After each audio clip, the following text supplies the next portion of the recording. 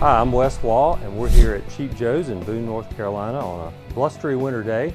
So it's a good day to be in the studio, and we're going to continue our conversations that we started a while back on watercolor painting, and specifically all things that relate to wet into wet watercolor technique. If you want to research the Cheap Joe's YouTube channel, you'll find some of our previous video clips. We talked about some pretty important topics. One of the very important things we discussed was stretching paper and how to adequately prepare your surface to take the intense pigment so that you get good rich color with watercolors. And you can find that clip on the video channel. We also talked about general studio setup in terms of location of your utilities, your blotter, your palette, and creating things like a little angle board to get the proper angles on your watercolor painting if you're painting wet into wet.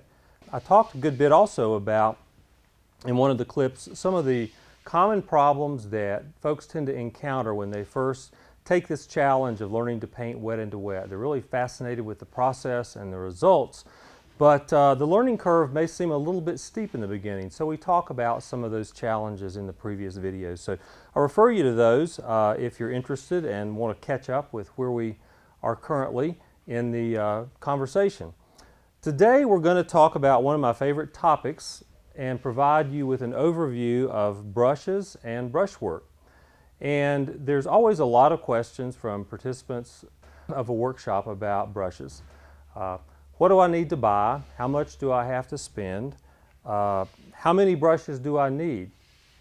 And I think one of the issues there is in that beginning phase of the learning curve with watercolor, we're all looking for magical solutions to make that learning curve a little less steep, and we're hoping that maybe a magic brush does exist that helps kind of push us, propel us to a different level. And I haven't found that yet. I haven't found that holy grail brush. Maybe it's out there, and if so, I'm sure that Cheap Joe's will eventually make it and market it really well. But knowing a good bit about our brushes will reduce a lot of that anxiety and allow us to make some really good choices to get the results that we want to have happen on our paper. So we're going to talk a little bit about that. First, let's take a look at a painting. This is a scene, a landscape that I did quite a few years back in Aurora, Maine, which is near Grand Lake Stream in Maine. Beautiful fishing country, and this is sort of a bold wash landscape with a lot of calligraphy and some real distinctive shapes. We've got the Aurora River flowing down through the middle of a cranberry bog, so we've got a lot of nice reds and oranges in this painting. Now normally when we analyze or critique a painting or ask questions about how to best create a painting, we're going to look at issues like value relationships, lights and darks. We're going to ask about color harmonies. We're going to ask about general design and composition. I want us to ask a different question in relation to our topic today. What is the job of the brush, or jobs of the brushes? The one thing I want to point out is that brushes do a couple important things, obviously a lot of important things, but one of the things we do with brushes is to block in large shapes. And I kind of consider this a geometric way of thinking about brushwork. So we have a large rectangular shape in the sky. We have a number of other washes that provide direction within the painting. And really what the brush is doing at some point is covering quite a bit of surface area in a relatively short amount of time. We always have some dynamics going on with wet into wet watercolor where the paper is drying and we're trying to get certain processes accomplished before the paper reaches a certain level of dryness. So one thing we can say is that the brush is extremely important in establishing our big geometric shapes and patterns, angular movement, that kind of thing. Secondly, what a brush does, it enables us to simulate or illustrate the organic qualities that occur in the symbols of the trees and the river. So we reproduce, in some sense, if we're painting a somewhat realistic painting, we reproduce nature. And that requires the job of a special brush to simulate those pine needles and the rough textures and the linear kind of aspects of the branches, things like that. One of the other important jobs of a brush that we don't think as much about sometimes is to tie all these shapes together. You hear artists and watercolorists in particular talk a lot about interlocking edges and lost and found edges. Well, the brush is critical in enabling us to unify this painting by, for example, pulling these shapes into one another, maybe with clear water, or possibly to create textures that overlap shapes, like in these little conifers down here and the trees coming up into the foreground. So in this sense, we have quite a few calligraphy marks, is what I refer to them as, that help us to unify the painting, pull the shapes together, and add some interest to the painting. So when we look at the painting from the brush's viewpoint, we see a number of important jobs. Now, the next question that folks ask is, how many brushes do I need and how much do I need to spend? We're going to address some of those topics today in detail and hopefully answer a lot of your questions so that you have a good frame of reference to be able to make the purchases that you need to make and feel good about them. Let's step back in time a little bit to the early 20s, the early 1900s and 20s in watercolor in this country. One of the things I'm going to focus in on is say, let's just start with two brushes and talk about these on the dissection table here. I've got a number 12 Cheap Joe's Dragon's Tongue brush made of Kolinsky sable with a nickel ferrule, beautiful deep royal blue finish. I have a 1-inch Magic Dragon Kolinsky sable brush, also Cheap Joe's. And if we look at the shape and form of these two brushes, we can call these traditional watercolor brushes in the sense that I think a majority of watercolorists beginning in this country to move into expressionistic and realistic watercolors, you would probably find these brushes in their brush quiver, so to speak. If we go back to the early 20s, there was a watercolorist named George Pierce Ennis, who did beautiful paintings. He was from St. Louis. Somewhat large paintings, not as large as a full sheet for most of them. But he was a tried and true proponent of the number 12 round brush, and in fact made the bold statement that a number 12 round brush is all that is necessary. Edgar Whitney later added to his quote, a number 12 round brush is all that is absolutely necessary, giving himself some leeway. But let's take a look at this brush in relation to making our paintings. We've got a good full body of Kolinsky sable, and when the brush is wet, you'll notice that it comes to a nice tip. Not extremely sharp, but certainly a tip that can give us a good bit of fine line ability. One thing that folks will look at is if you look at a dry Kolinsky sable brush, it looks a lot less sharp at the end, and then when you wet it, the brush comes to a point. And it's important, and we'll talk about brush care later, but it's important to preserve the tip on that brush when you paint and to take care of it properly. I've got a lot of rich color mixed up here on a little side palette, and let's take a look at the performance qualities of a number 12 round brush. We have the ability to make very nice organic oblong type shapes with sharp edges. We have the ability to create a wash and pull clear water down into that wash. And it's surprising, really, how much ground surface area you can cover with a number 12 round brush. The other thing that we can do is we can vary the pressure on the tip of the brush and create a fine line. More pressure, less pressure. So you see that we have the ability to create a lot of linear quality in our painting. And you notice also that when I create lines and calligraphy type strokes with the brush, I hold the brush perpendicular to the paper, and sort of use an Asian hand form. I don't know if you can see that, but I brace the back of the brush with my last two fingers there, my little finger, and hold it close to the top, and it gives me quite a bit of control. Practice that and you'll be surprised at how much control you can get with the brush. A lot of folks tend to hold it like a pencil, and believe it or not, it doesn't work quite as well. If I want to make some nice calligraphy type marks like you see in the foreground of that painting, I have the ability to do that by simulating some trees, branches, in a pretty quick fashion. And then also pull the body of the tree down into the painting. You see I'm not really doing a demo painting, but just showing you some of the characteristics, qualities this brush can reproduce. So number 12 round is very versatile, and I think we can make a strong case for its place as a primary tool in our watercolor kit.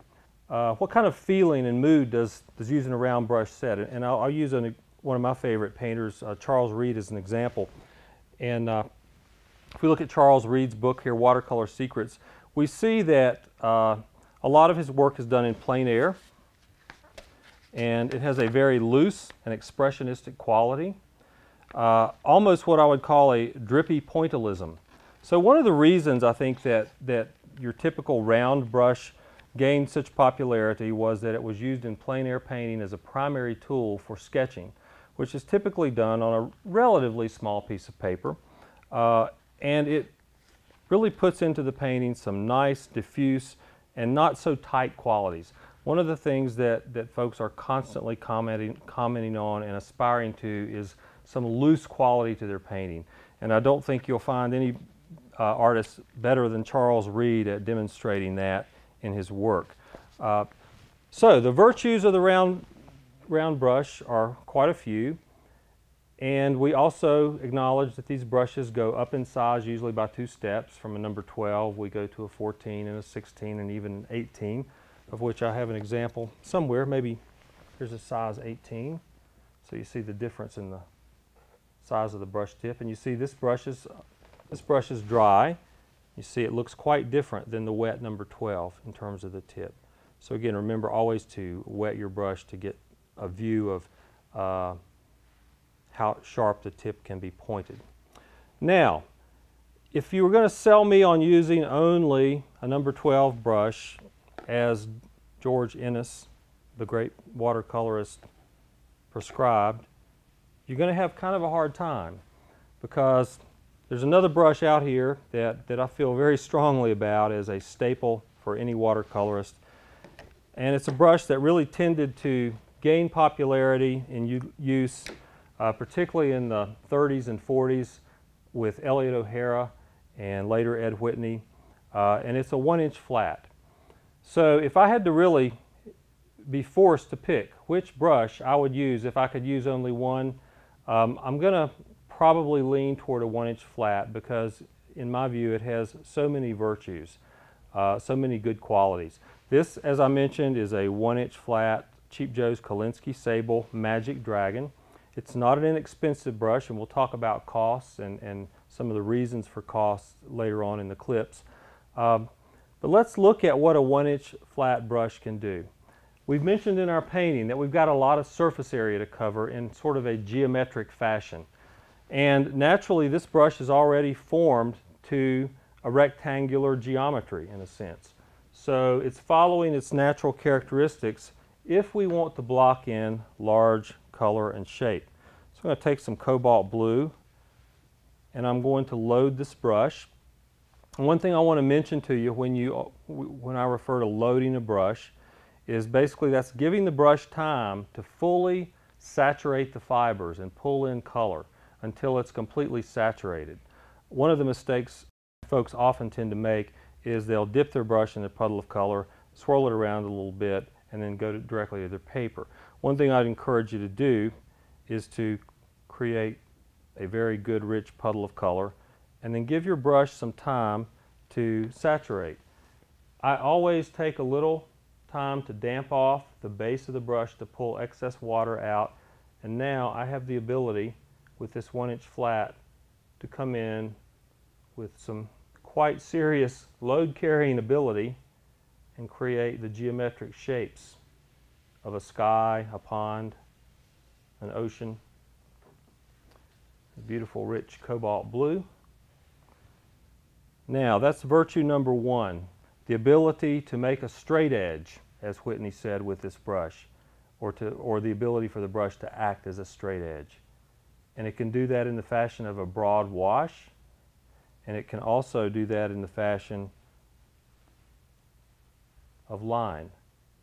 Line being one of our design tools that's very critical in most paintings. You can see that I can get, even with this very thick Kolinsky packed brush, a relatively thin line if I vary the pressure. So you've got a great ability to create geometric shape. One of the things as a landscape painter that I absolutely love about a 1-inch flat is that I can come in and, again, holding the brush somewhat near the tip, with very little effort, create some mountain shapes with great ease right on the edge of that lake there.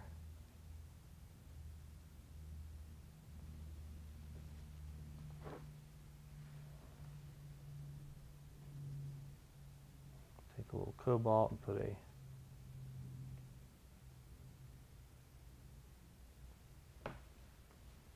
mountain there in the background.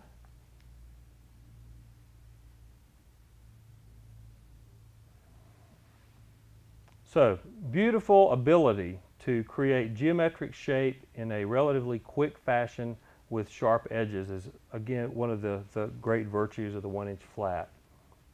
Let's look at number 3 virtue. What else can this brush do that's so great? We could pull this off with a number 12 round for sure, but I think you would acknowledge that we're going to have to do a lot more brush work to get that kind of smooth graded wash than we are with the number 12 round than we are with this densely packed Kolinsky sable brush. Let's look at another feature that's nice about the 1-inch flat. Because the brush has so many dense fibers, and I've said this before, in my view this Magic Dragon is the finest 1-inch flat brush that I've used because of the density of the Kolinsky fibers in the brush. It's very tightly packed, but yet still gives us a pretty sharp edge. Because of that, when we make the brush thirsty, that means when I pull out the excess water and I'm left with damp Kolinsky fibers, it serves as a great lifting tool and can pick up color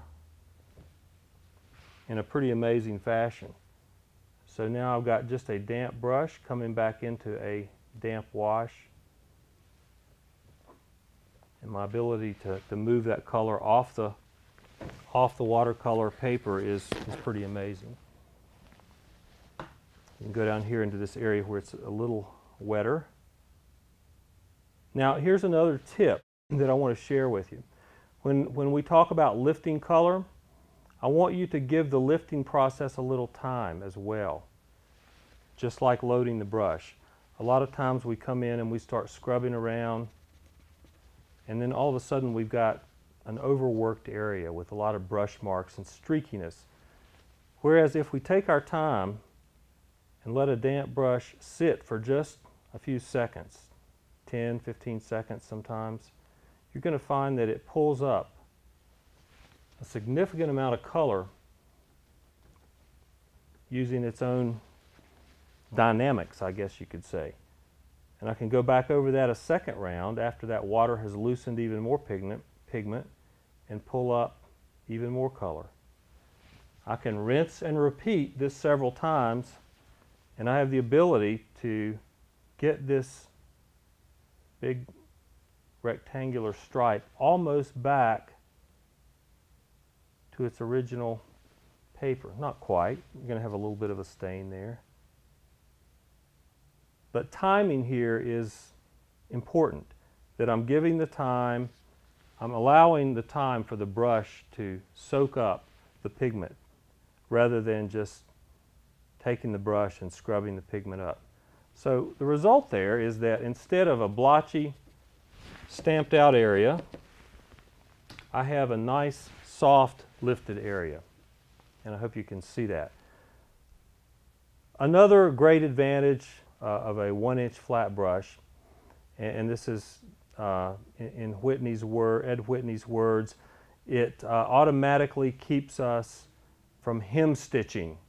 He was a great wordsmith, and hem stitching, from the best I can tell, means over detailing and messing around and fiddling around so much with detail too early in the process. Because the brush is broad and tends to be more suited for fairly large strokes, it's fairly difficult to take this brush and start getting into overworking areas. We just find that it doesn't tend to work as well. Now, we do have the ability to use it on its side, and it somewhat mimics a round brush when we do that, so we can get a nice round organic shape, similar to what we got up here with the number 12 round. So a lot of versatility there. But in general, it doesn't really provide us with the temptation, like a number 8 round would, to start fiddling around with tree branches and trunks and details and birds before we need to, which is usually at the very end of a painting. And we also need to constantly remind ourselves to be judicious about not over detailing our paintings. So in that sense, it keeps us somewhat loose and thinking on a large rectangular plane. So I've covered a lot of the virtues, mark making, we can also create calligraphy with a 1-inch flat. Not too different than what we've created with the round.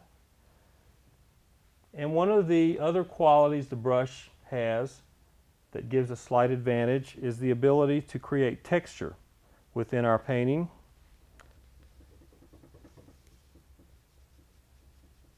We can certainly create some texture with a round brush, but if we want to, for example, dry brush a foreground, we have the ability to lay the 1-inch flat on its side and quickly pull. You see that we've automatically created some really nice textural qualities there in a much broader, larger surface area than we could with the number 12 round. If you do want to use a number 12 round for creating texture, you can certainly do so by turning the brush on its side and pulling out to the side. Nice for grasses in a field or foreground areas and connecting those shapes.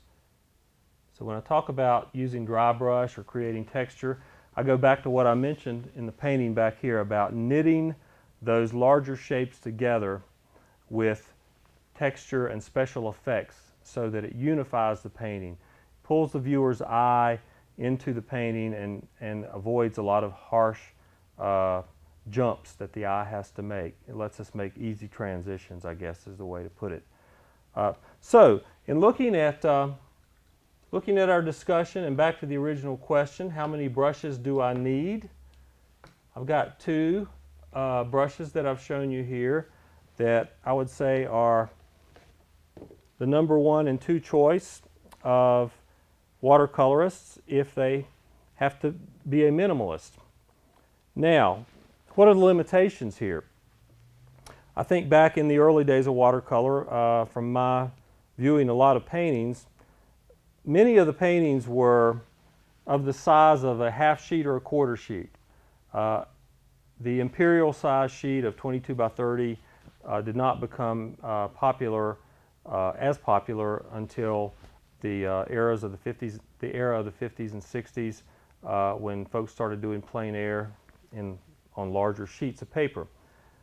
So naturally, if we look at creating a painting of this size, 22 by 30, and these are the only tools that we have, we're going to be working pretty hard particularly if we're outside and it's a hot day and the paper is drying quickly and we're trying to get down basic washes before they dry too quickly and become mottled and overworked looking.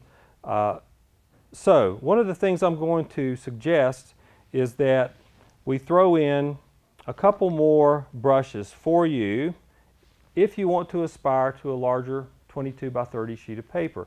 I think these are fine if we want to stick to half sheets or below, half sheets, quarter sheets, even 15 by 22 blocks.